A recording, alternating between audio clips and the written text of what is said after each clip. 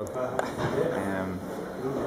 film, Treacle Jr, is essentially a story of two quite different people come together. One who's quite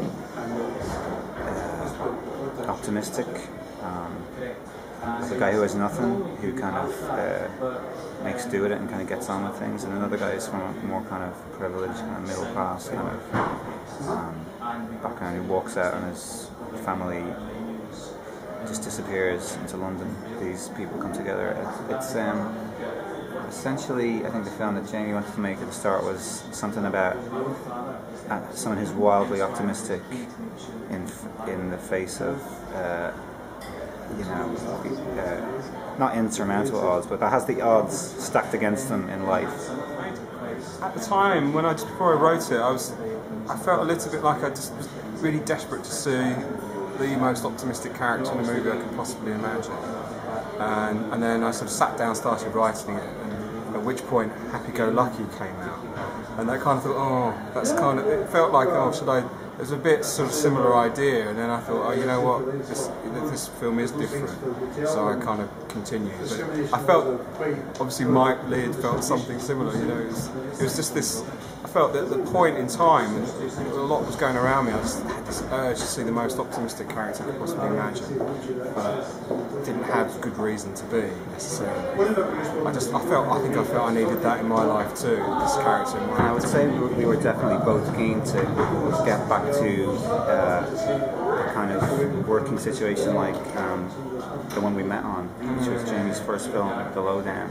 I know that just before doing this, you'd spent a number of years working on a film adaptation of this Patricia Highsmith novel, Cry of the Owl. I've been doing all kinds of things, but I'd spent kind of the previous year kind of, in and out of like cop dramas and stuff that I kind of never really set out to do, really, in the first place. And I was definitely quite keen to get back to,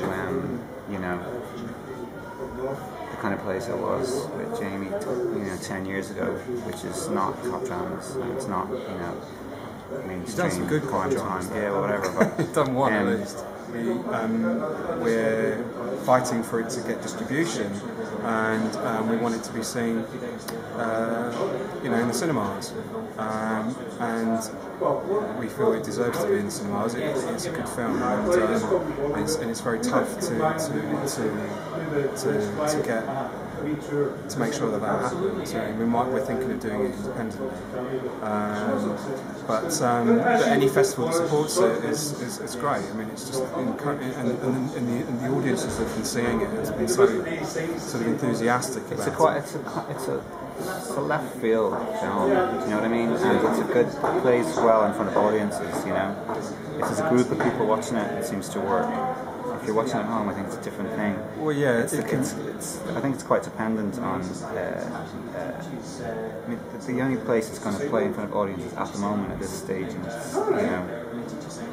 in the process is at festivals. So it's totally important. I just really want people to see just how great he is in it, because it's fantastic. And he got this Biffa nomination for Best Actor, and he was up against Colin Firth for it, So this is a film that we made for 30 grand, remortgaged a house for, and we were the only film up in that category that didn't have distribution at the time. And we think that's a massive achievement.